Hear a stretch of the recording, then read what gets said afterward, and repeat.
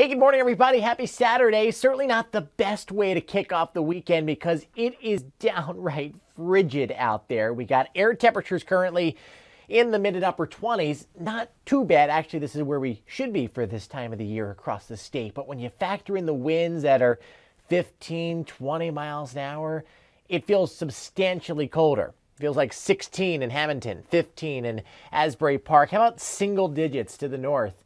Dover coming in at 4 degrees, 9 degrees in Highbridge. And all day long, we are going to have this issue with the real field temperature being substantially colder than what's being represented on our thermometers. So we're going to call it cold and blustery today with gusts eventually over 30 miles an hour. I'm expecting highs just north of freezing. It's going to feel like we were in the 20s all day long. And if you've been paying attention, you probably know that we got a storm system coming our way.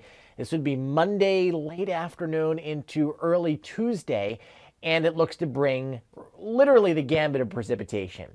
Snow over to a wintry mix, some freezing rain, some rain.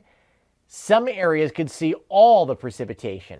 Others might just go from snow over to rain, especially the farther south you live, closer to coastal Cumberland and Cape May County, southeast Atlantic County. But we're going to kind of hone in on all the details through the course of the weekend and get you all the information you need. We're going to avoid a major impact from this, but a moderate impact, especially for your evening and morning commutes, possibly in the cards. You could see a few inches out of this.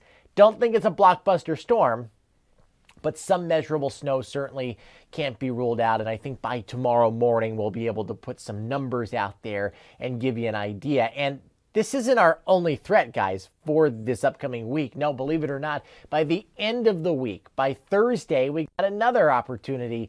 This one potentially a little more robust coming up the coast. But for this storm, for Monday and Tuesday, we have one of those Miller B situations, and I talked about it at length yesterday. Essentially, you got high pressure to the north, and that's nosing into the northeast and mid-Atlantic, pushing that cold air at the surface, and it's lingering long enough where as this storm comes up from the south and west, the initial round of precipitation will likely be as snow for much of New Jersey. And then as the warmer air comes in from the south, this is called an overrunning event because that warm air is overrunning the cold. You get that initial round of snow. I'm not really sure how far north it gets. We'll fine-tune those details come this afternoon and evening. But I definitely think it's a push of snow, then over to a mix, freezing rain, and ice possible for some, especially southern Pennsylvania and northern Maryland. And then the warm air will ultimately win out for a lot of you, and we will see just a plain old rain develop. Don't have to worry about anything substantial today. We're looking at partly to mostly sunny skies out there. A nice looking day. Bundle up again because it's not going to be a great feeling day. We'll be clear tonight. Tomorrow, sun and clouds mixed together.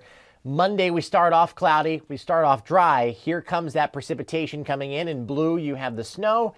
Here's your wintry mix. And then in green, obviously, is where we have the rain. This is going to change. This is just our in-house model. Some are colder, some are warmer. The truth is probably somewhere in the middle. And it does look like that rain-snow line is going to be setting up somewhere in South Jersey with potentially a band of moderate to maybe even heavy snow. This is on Monday night. Definitely the farther north of Philadelphia you go, the better the opportunity of an all-snow event than perhaps around the snow before all is said and done with, before the storm pulls away. So if you're looking for mainly snow, your best chance of accumulating snow, that's going to be north of Philadelphia through Trenton, Sayreville, New York City, portions of the Poconos, Allentown. In the purple area, I think a few inches of snow is possible. You'll go from snow over to a mix. You might not get that full transition over to rain.